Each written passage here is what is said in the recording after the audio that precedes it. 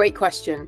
Sometimes the team will know what the problem is. I once had a team that definitely didn't feel valued by their leader, so that actually turned into me working closely with the leader to help the team feel recognized and valued. So sometimes the people do, and the leader didn't bring me on for that.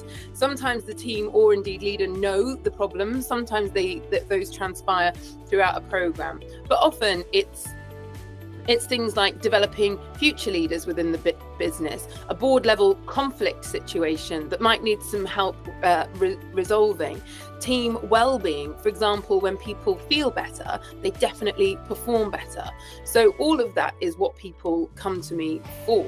And then one-to-one, it's really, really exciting in that it really can be anything. So someone stepping up onto a board, someone that's already working at the board level that isn't using their voice enough. They're not resonating their power as part of the board. They may do it behind the screen in spreadsheets and reports, but when they get to the meetings, they're not